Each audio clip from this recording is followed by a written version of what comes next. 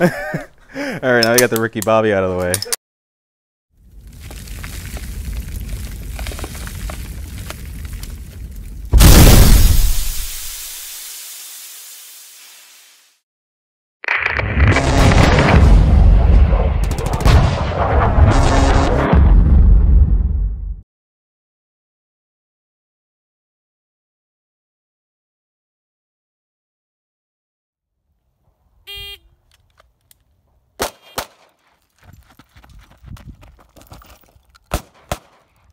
Hey everybody, Ivan Cruz, Valkyrie Combat, here to finally get your review done on your Sig 911 Scorpion, alright?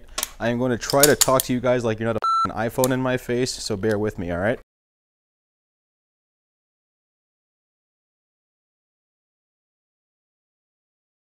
So I'm going to start off with a lot of the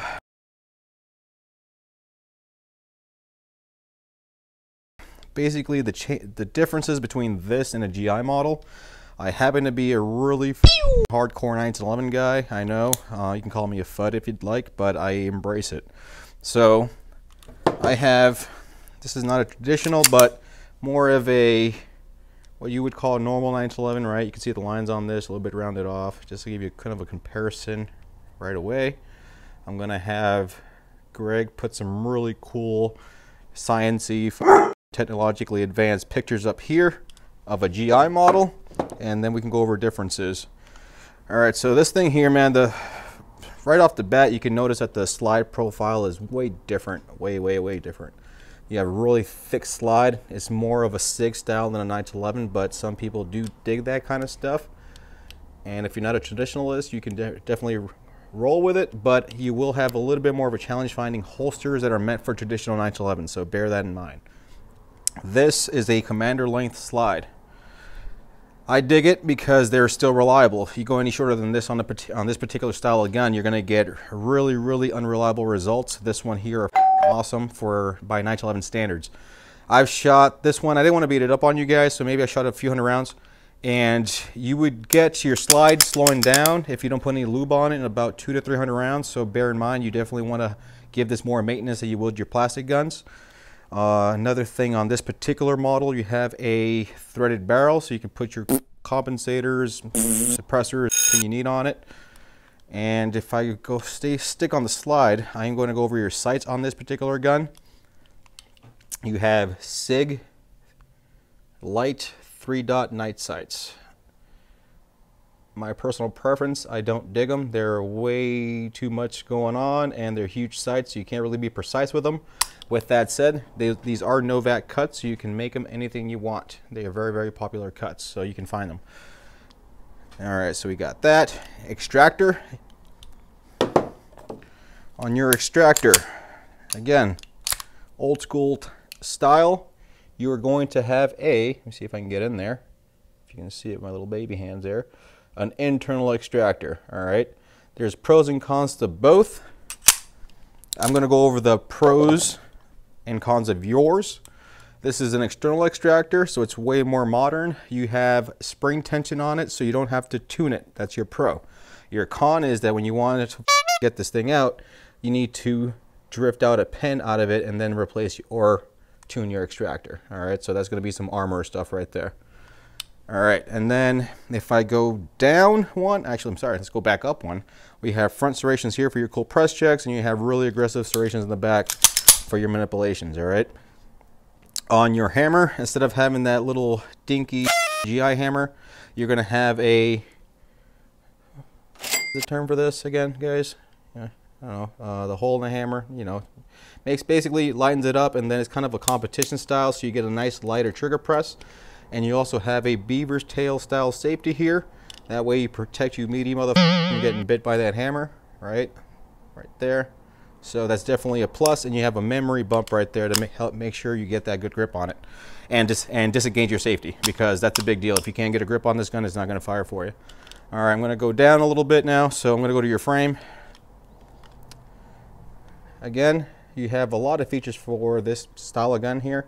You have a little bit wider than normal slide stop or slide release, whatever you're using it for, right? Traditional style would be closer to the frame, like this one.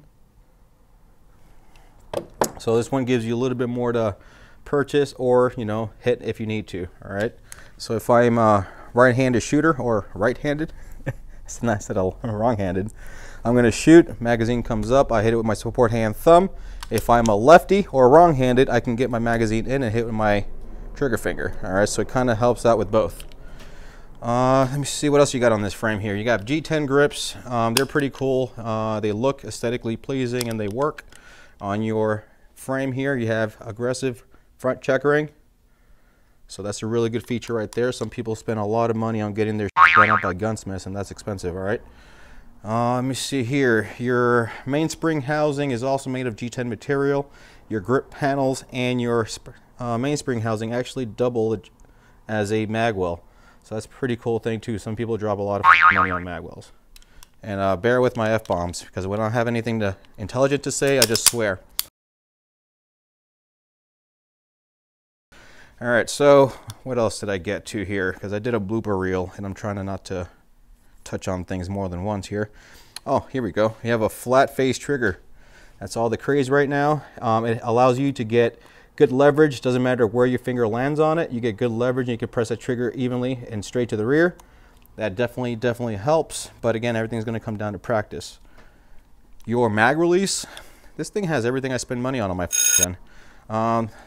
On the mag release, I have an extended mag release. All right, for those of you that have little hands like this, all right, I'll be a hand model for picks if this doesn't work out. So this mag release right here is definitely aids you in getting that mag out because you have more to press.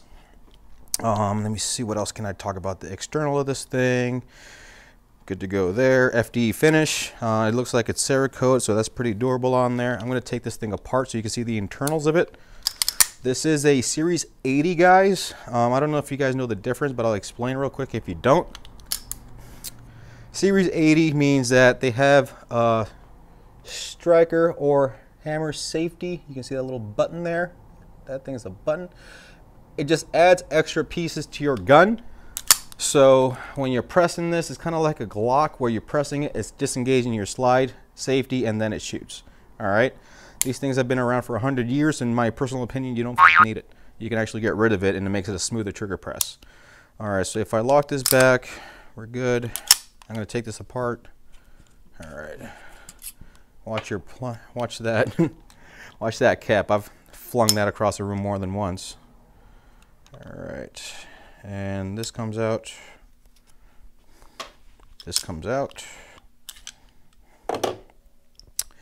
Spring assembly, there's a couple of different styles now. There's a flat wire springs, which I dig a lot. This has a traditional style spring, nothing wrong with it. You just have to replace them. Again, just like anything else, replace them within 2,000-3,000 rounds and you'll be fine. Here we go. We have your, let me see, your slide safety.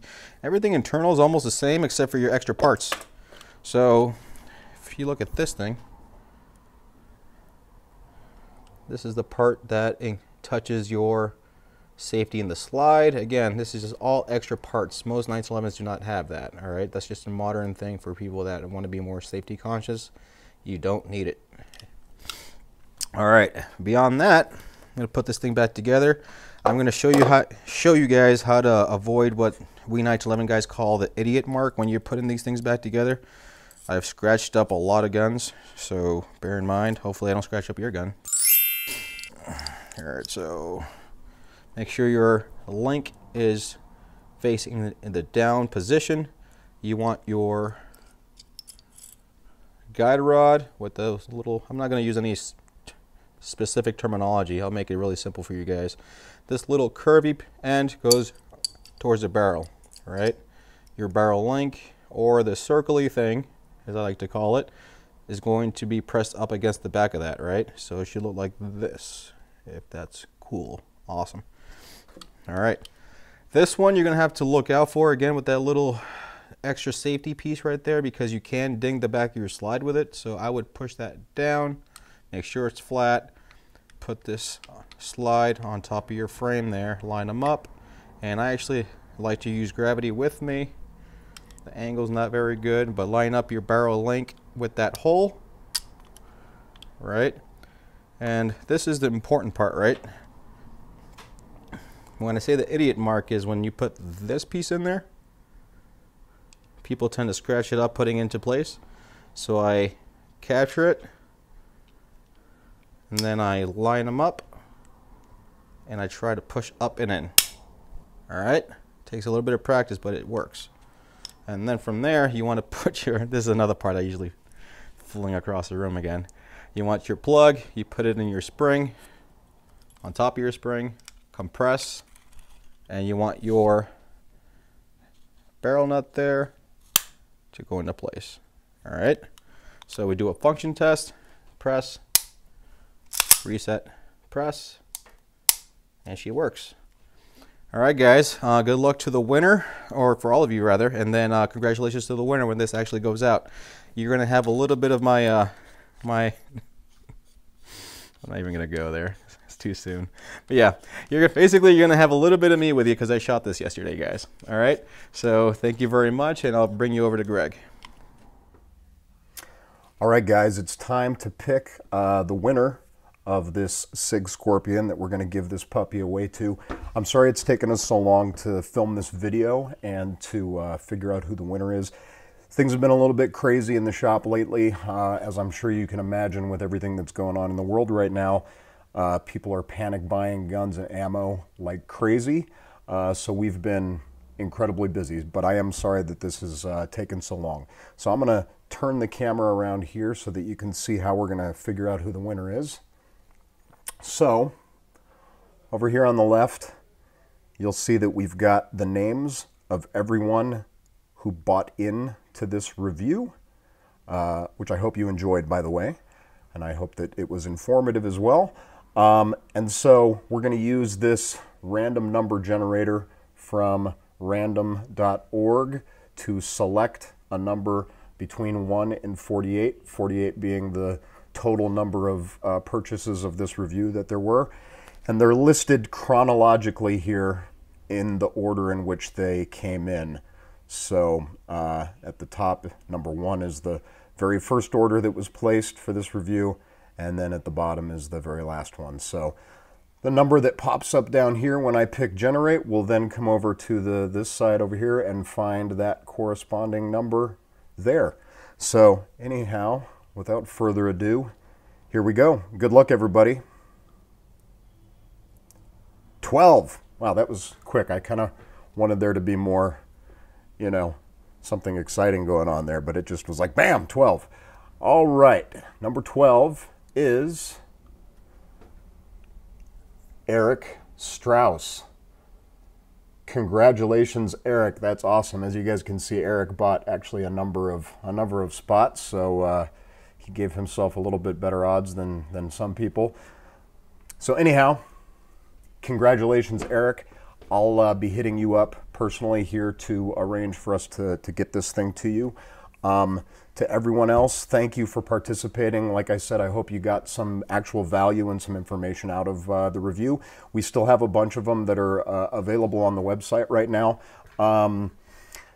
Quite honestly, those might be about the only guns that you can get your hands on here anytime in the near future. All of our distributors and all of the other gun stores that we know are almost completely out of guns and ammo, particularly the cost-effective, good guns and ammo. Those disappeared weeks ago. So anyhow, if any of you have any needs in that regard, feel free to hit me up. But again, thank you for participating. Hopefully we can do another one of these here in the near future. And sorry it took so long, but hopefully, at least for Eric, I know it was worth the wait. And I'll talk to you guys soon. Be safe out there. Bye. Thing before I go that I wanted to mention, because I think it's important. Ivan, I really don't like it when you use that kind of language in these videos, man. We're supposed to be a professional company, and it doesn't really present the right image. So you're really going to have to watch the words you use when you're filming these things. I mean, you can't just say a bunch of times. You know, you got to mix it up. Maybe say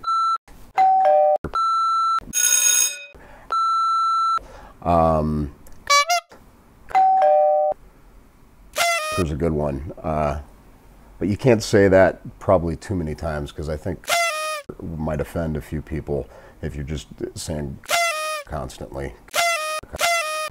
So you really have to watch what you say. But, you know, mix it up a little bit, man. You can't just say whatever the you want constantly. You have to say or you know, these are all things that you can, you know, use so that you sound a little classier when you're making these videos. So just keep that in mind for the next one.